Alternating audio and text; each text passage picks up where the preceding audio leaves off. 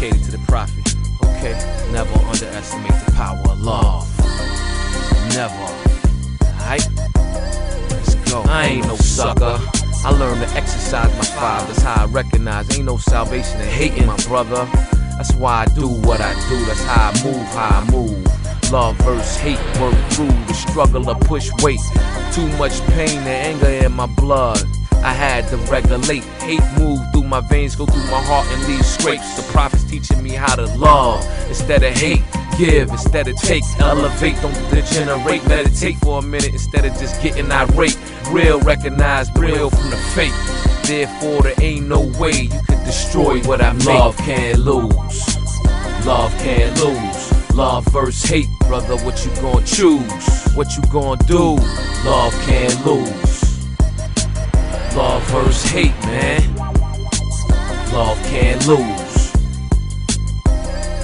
Love can't lose.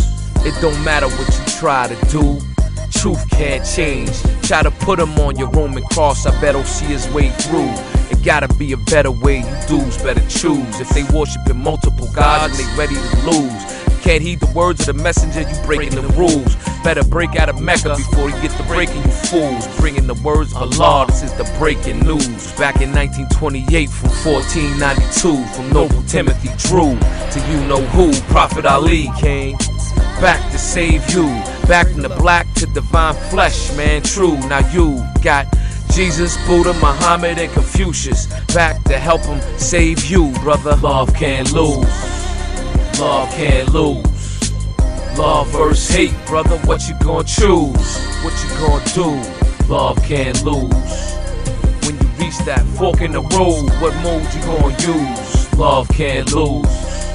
Hatred is overrated, can't use it to slay the blues, but love can't love. Islam, Moors. Real love ain't Islam. weak.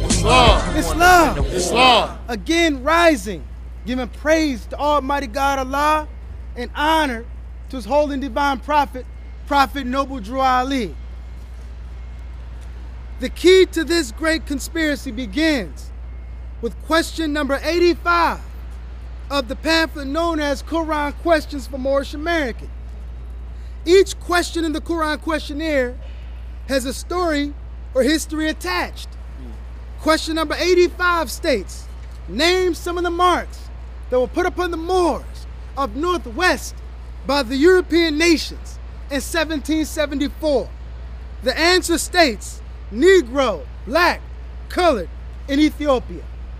Now before we get to 1774, I want you all to realize there was a date or a year that precipitated the events of 1774. And to explain that, I'm going to call forth Sheikh Brother R. Hopkins Bey II. Islam. Islam.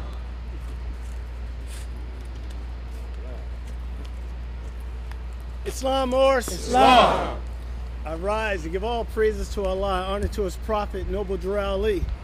I give honor to my father and my mother, and I give honor to each and every one of you. Islam. Islam.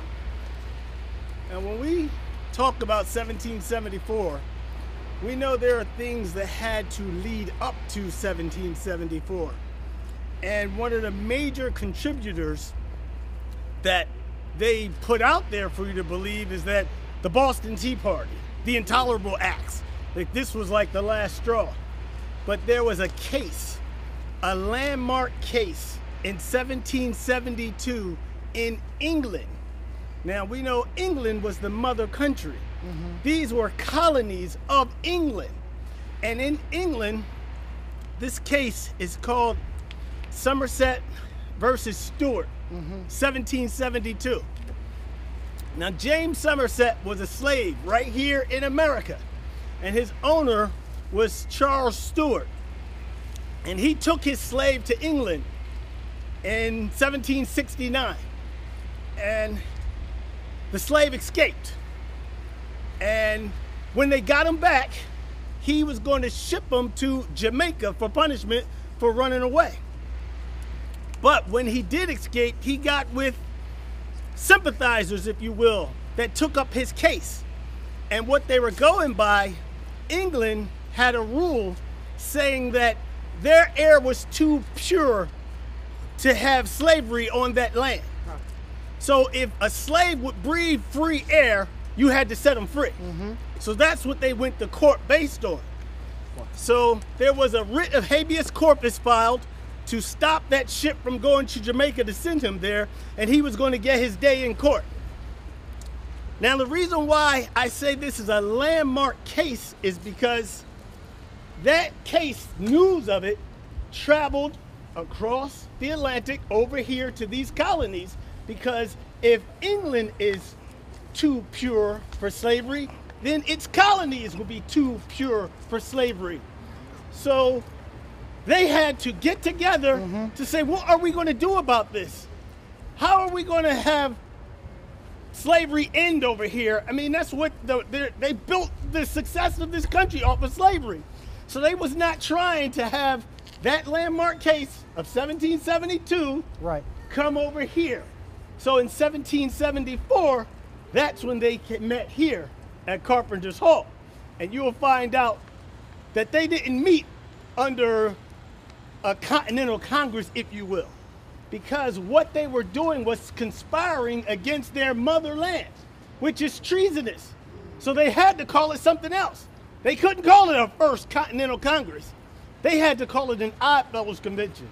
But I'm going to let the Grand Sheik take it over from there. But I wish that you all do the research on that landmark case, Somerset versus Stewart. And the Chief Justice was William Murray, but his title was Lord Mansfield. Please, please look that up. It's very, very vital to what happened here in 1774. Peace. Hey. Islam, Islam, Islam, Islam, Islam, Islam. On September the 5th, 1774, the Moors were a divided and defeated nation here in North America. On that date, 12 European colonies met here in Philadelphia in this building known as Carpenter's Hall. It was a Masonic convention. Masonic is defined as pertaining to a characteristic of Freemasons or Freemasonry, a secret society with secret passwords, handshakes, and signals and ceremonies with meanings only known to their members. The meeting or convention was originally called the Odd Fellows Convention. The popular name of this convention, according to the European history books, became known as the First Continental Congress. It must be known that these 12 colonies were actually European nations. In 1774, there was no United States of America. That's right. There were 13 separate colonies, each separately chartered and governed. Now, how do we get European nations from 13 colonies? Each colony was composed of European nations under British rule.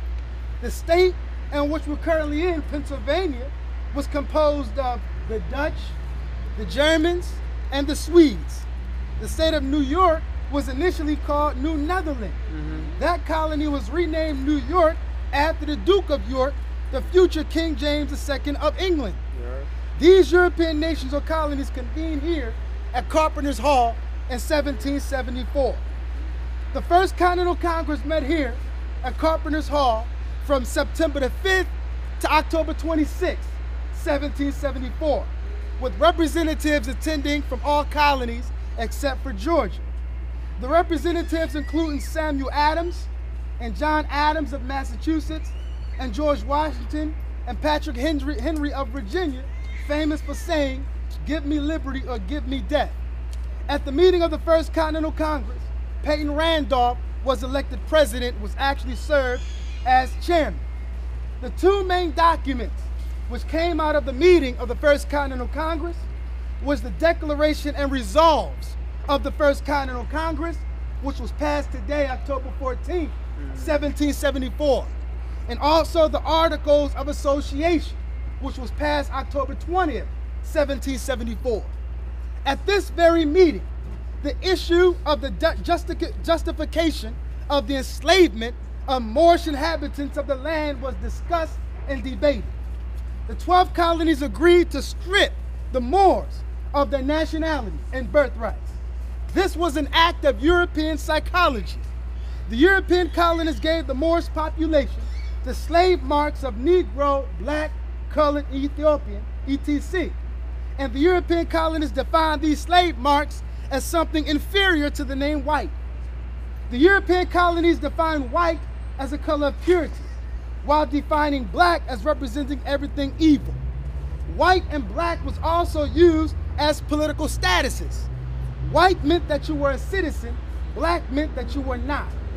When the Moorish population accepted the inferior slave marks of Negro, black, colored, etc., the Moorish inhabitants cut themselves off from the illustrious history of their forefathers, who were the founders of the first civilization of the old world. That's right. The Moorish forefathers did not form the slave marks of Negro, black, and colored. These inferior names or identities marked the Moors as an inferior class of beings who were subjected to slavery.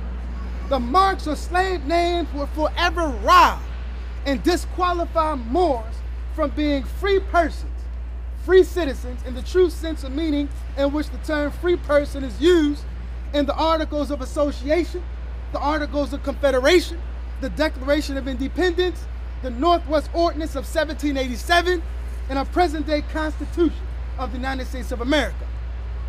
The strategy or plan or conspiracy of the European was used as follows.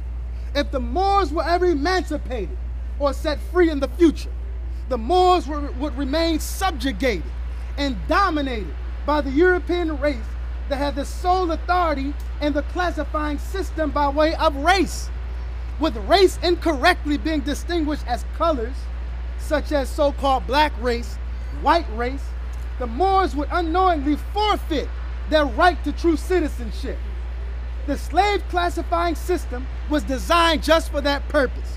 Through this method, the Moors would not have any rights under the laws governing free national citizens. The Moors, known illegally as black people, would rob themselves of the precious rights of citizenship by accepting and identifying with the slave marks of Negro, black, and colored. None of those names pertain to a true nation of people.